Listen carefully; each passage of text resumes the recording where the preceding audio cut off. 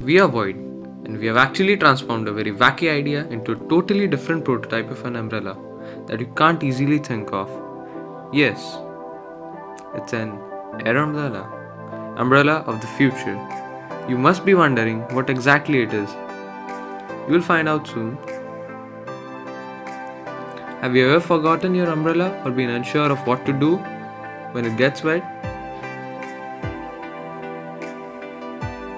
Has your umbrella ever let you down or broken in the smallest gust of wind? We were fed up with these situations.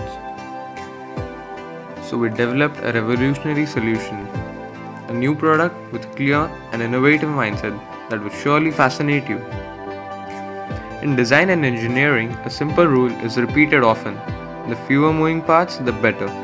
The air umbrella concept takes the rule to heart by moving the only moving parts on the traditional umbrella design. Rather than a fabric or plastic canopy, the air umbrella uses a steady stream of air to keep the user dry. The idea is to create a huge air force strong enough to deflect the water drops falling from a certain height, which indirectly makes it easy for us to carry a rod or a stick and just use it hassle-free with one tap of a button. For the prototype, we have used a compressor to generate jet airflow. As you can see, a compressor gun is throwing out air at a very high speed, and the airflow is being directed towards the drops of water which are falling down. And it's a successful attempt to deviate the water droplets away.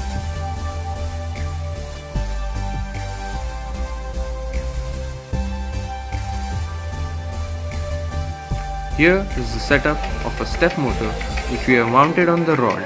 The purpose of the step motor is to rotate the air outlet of the compressor fast enough to increase the area swept by the compressor gun, giving the user a better coverage from rain.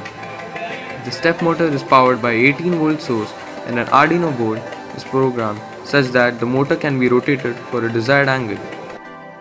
Here's the code.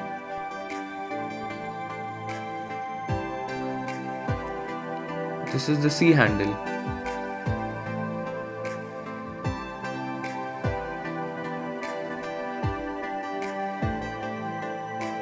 Now let's have a look at the final prototype.